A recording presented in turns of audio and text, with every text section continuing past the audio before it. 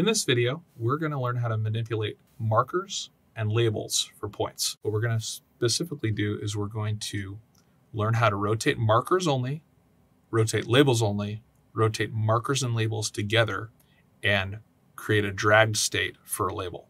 So we're going to work our way clockwise around this parcel. First, we're going to go to this point here, and if you select it and you hover over the grip edit, what you can see is you have a choice for move point, rotate label and marker, rotate marker. And under this grip, you can say move label or rotate label. So the first thing we're going to do is we're going to rotate that marker.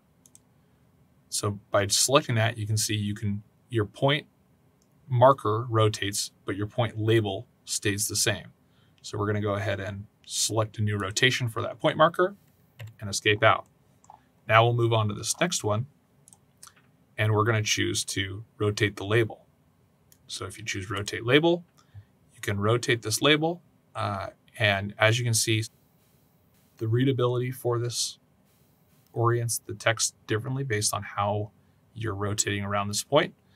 We're going to set a new rotation for that label and move on to the next one.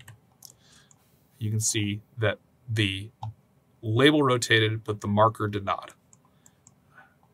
From here, we're going to go ahead and we're going to choose rotate label and marker. So as we rotate this label, the label rotates and so does the marker. As you can see, they're both moving together. So we're going to set a new orientation for this label and marker.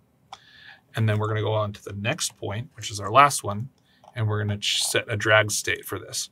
So if you go to the label grip edit, you can go to move label. And what that effectively does is it allows you to move the text around the drawing, and it will create a leader that will point to the point, but move the text off to and away from it wherever we set it to.